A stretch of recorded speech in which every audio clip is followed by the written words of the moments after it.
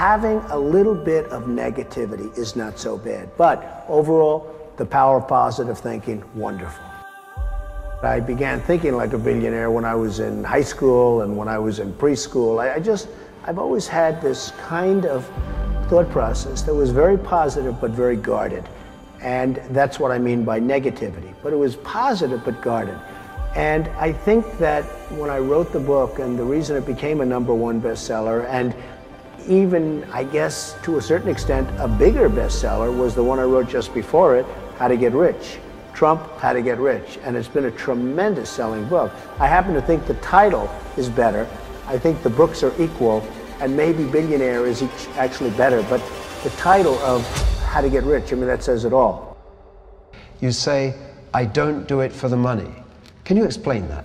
Well, I do it because I love it. If I didn't love it, I wouldn't do it. I have bad days, I have good days, I have days somewhere in the middle. But the end result is I love what I'm doing, and I don't do it for the money. And I make money because probably I'm not doing it for the money. I do it, and I do it well. I'm the biggest developer in New York. I love building buildings. I have a lot of fun building buildings. The fact is, I do it for fun, I do it for game, I do it for sport. I happen to make a lot of money doing it. If I didn't enjoy it, if I didn't really love what I'm doing, I wouldn't be successful, I wouldn't be sitting with you today, and I wouldn't have Trump University. Well, the message is you have to love what you do. If you do it for the money alone, it's probably not going to work. I have friends where I tell them, get out of this business, which is a good business, and go into another business, which isn't as good a business, because they like the other business better. They'll do better in a less good business, so to speak, than they will in the better business because they like it. Well, I think self-discipline can be learned. I think you really can teach yourself self-discipline. If you want something badly enough, you'll probably have discipline. If you're going to be a great athlete, you have to work hard. If you're going to be a great business person, you have to work hard. It's no different. It's a different form of work. But self-discipline is a very important word toward success, and you really have to have it. And if you don't have it, most likely you're not going to be successful. It doesn't have to be all quality. I mean, I know a lot of people that make junk, and they make it inexpensively, and they sell it inexpensively, and there's a market for it, and that's fine. But it doesn't always have to be quality. I mean, not everybody can make the best building, not everybody can make the best golf course or hotel or whatever it is you may be doing, because the world doesn't want the best. I mean, not everybody's going to spend $1,000 a night for a hotel room. People have to spend $20 a night for a hotel room and $10. So you can't always do the best.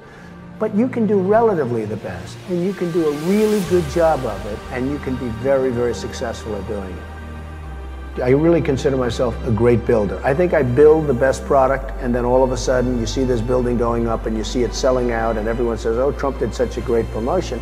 The fact is that if you take like the Trump World Tower opposite the United Nations that was recently completed, it's a great building. It's the tallest residential building in the world. I built it. I fought on it. I fought the unions. I fought the world. I fought financials. I fought everything. And then I get it built, and it becomes a tremendous success, and everyone said, he's such a great promoter. I know people that want to build up their name and they haven't done anything. I say, you have to do something. You can't just do that. You need the credibility of doing something. To be honest, I wasn't totally focused. I was having such a good time. It was coming in too easily. And I went back to work, and I did a great job. I've always said the greatest job I've ever done was from 1990 to 1994. That was the greatest. There were 4 years of hell. And other people went bankrupt, and you'll never hear from them again.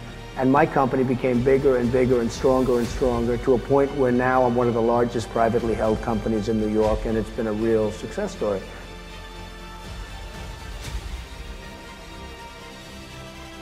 And I believe the Guinness Book of World Records had me as the greatest personal financial comeback of all time.